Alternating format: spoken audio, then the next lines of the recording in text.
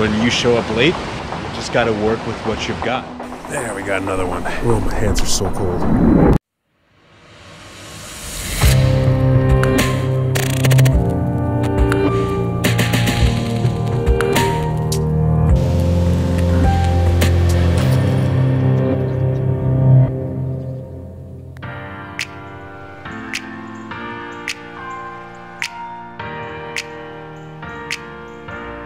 Hitting for you already? All right.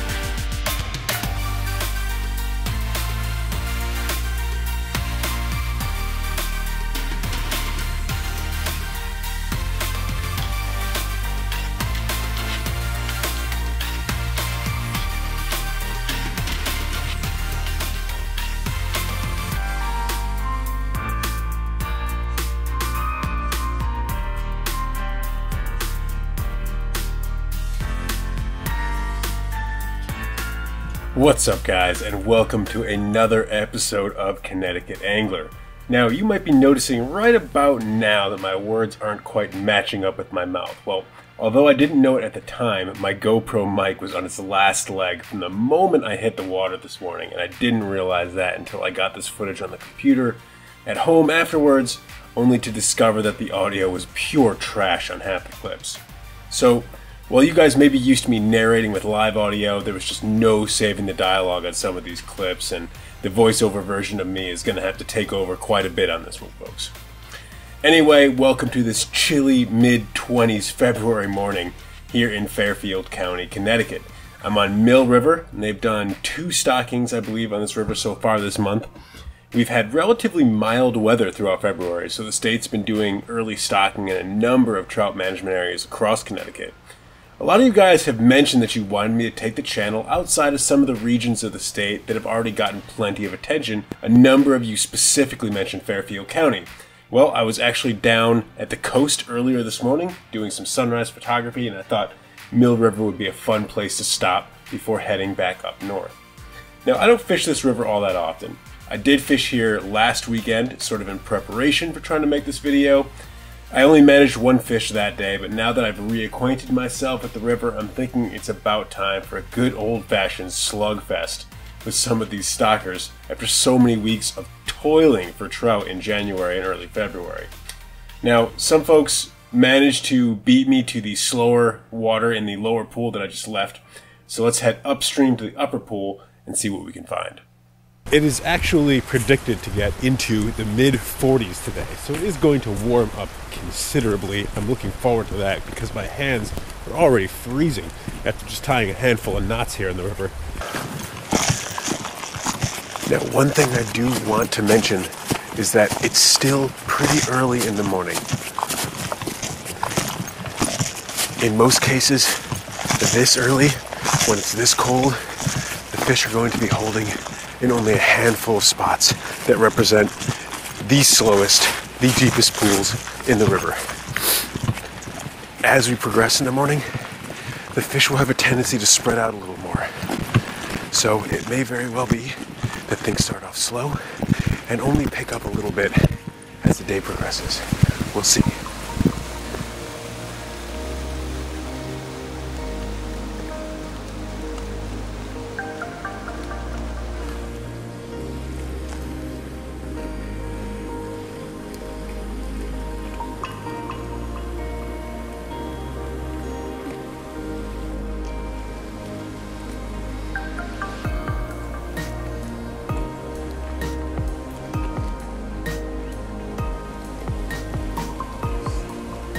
Well, guys, really the 2 best pools, the sorts of places you'd really cherry pick, are already packed.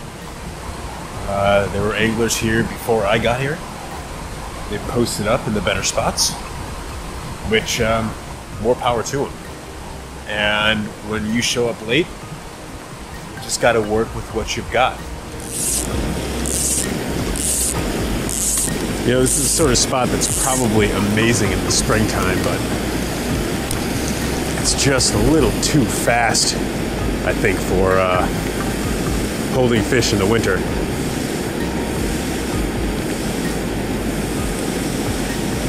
But this is the spot we have, so we might as well work it.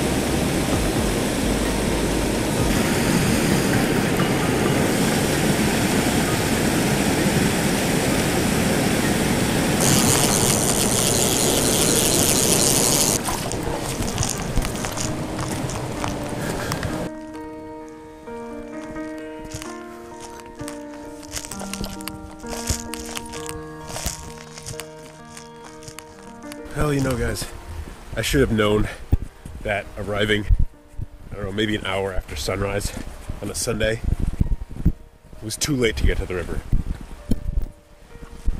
I thought maybe the mid-20s temperatures keep a lot of folks away, but you guys are warriors. Okay, the audio drops out real badly for a moment, but I'm saying that after finding most of the prime water occupied, I've shifted to a more modest goal of managing at least one fish, which I'd be content to consider a success at this point. And try to get out here a lot earlier next time.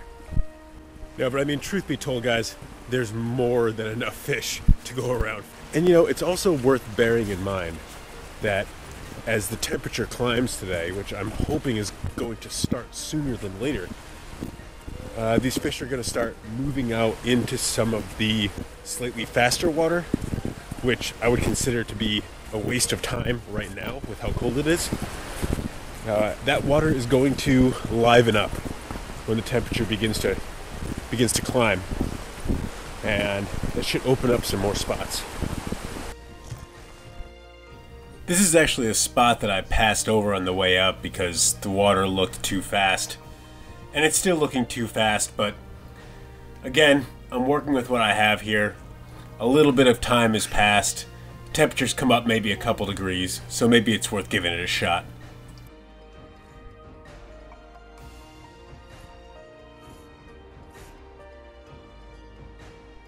Well, nothing here, as I thought.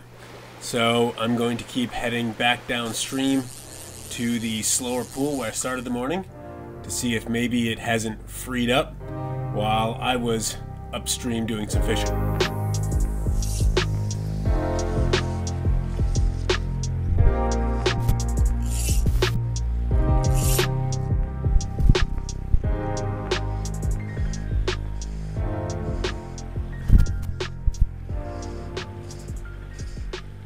I promise you that. I'm gonna pull a fish out of that run before I leave. Alright, well, I've made it back down to what is basically the main stocker pool. And it seems that the folks that had beaten me there earlier in the morning are apparently gone now, or they've moved elsewhere. So I'm excited to see what we can do. I'm actually going to take the indicator off entirely.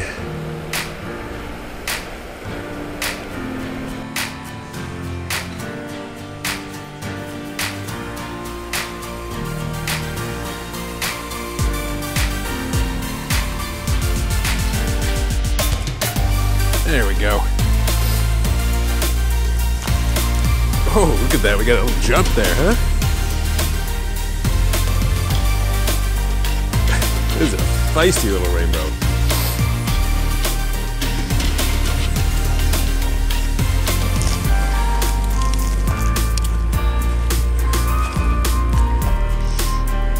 Let's bring him to the back of the pool.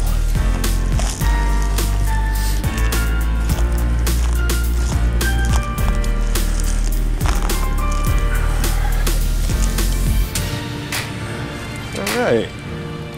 Well, we at least got one. Prince nymph.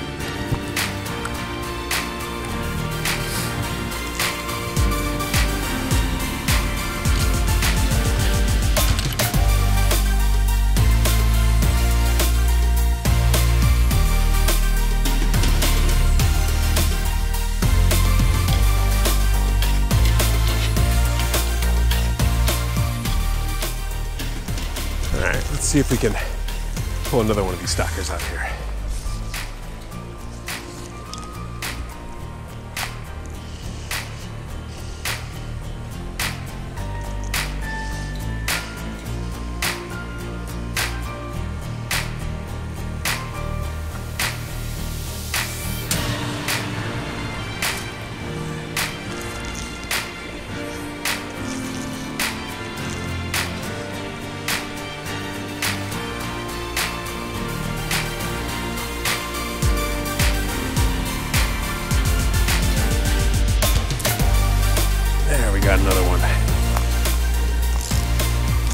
look at this one, guys.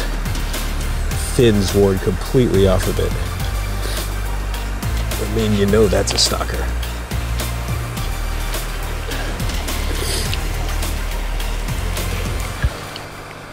You know, guys, let's face it. They're all stalkers. But it's fun.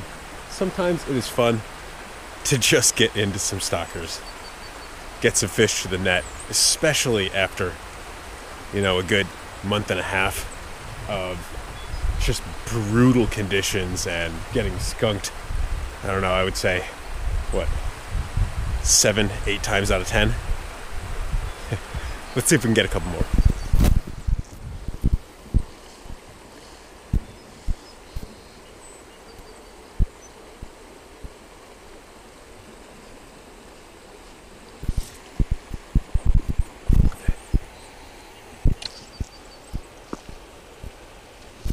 I think I got a fish. It's not fighting though.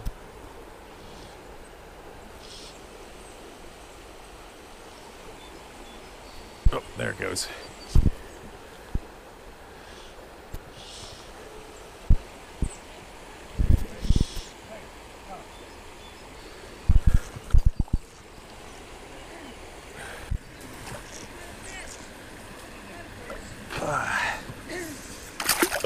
Oh boy.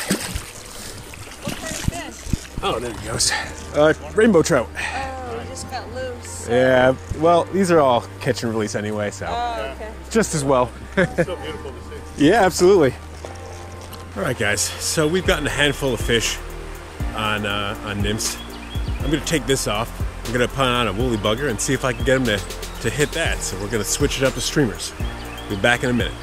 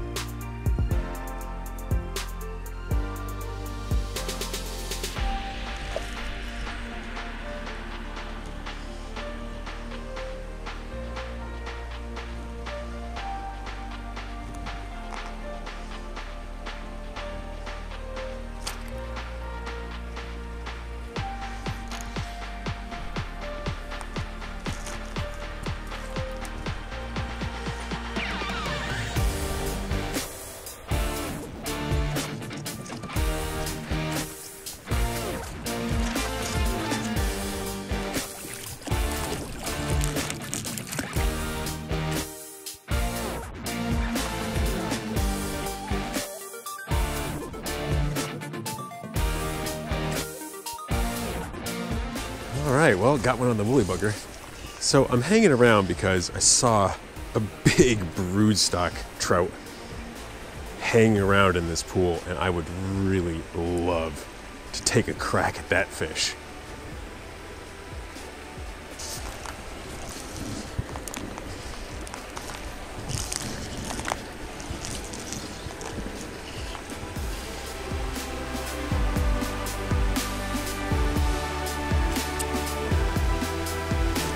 I got him. I got the broodstock, guys. I have the monster. Oh my gosh. This fish is huge. Guys, this fish is a monster. He's an absolute monster. Oh my God, he's huge.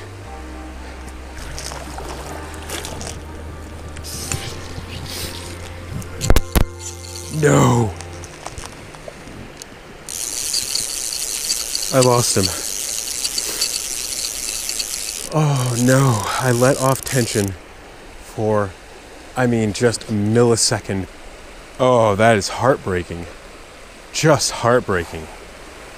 Tell you what, guys, stalker or not, that was an absolute Goliath rainbow that I would have loved to be able to land.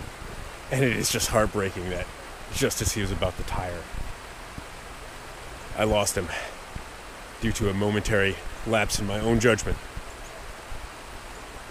Damn.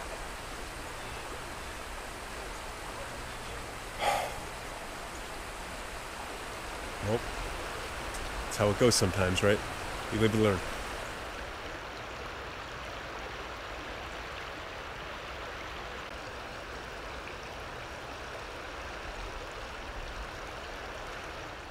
Well guys, I'm back at that spot where I told you that I was gonna catch a fish one way or another. I promise you that.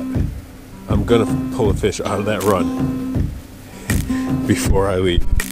See if I can make that happen.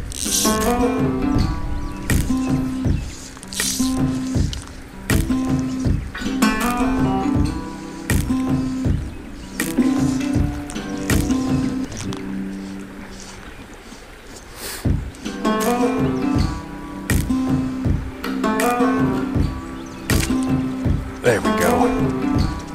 I told you.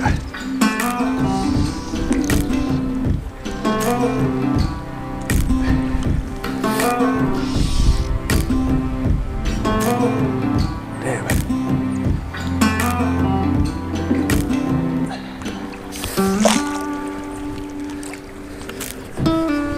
Oh. Let's see if there's another.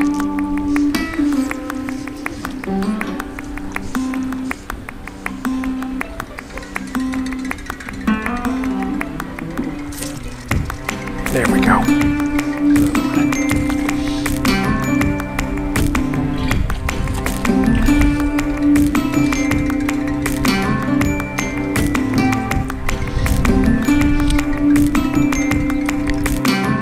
Let's see if there's another one over here.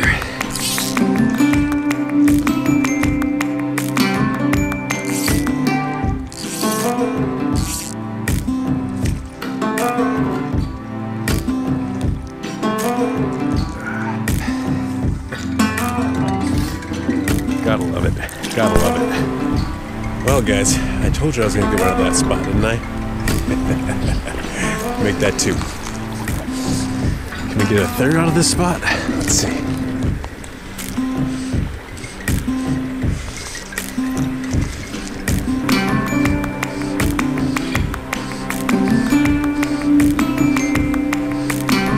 There we go. We got one. Gotta pull out of the sticks. Number 3. There we go. Let's let him go right back.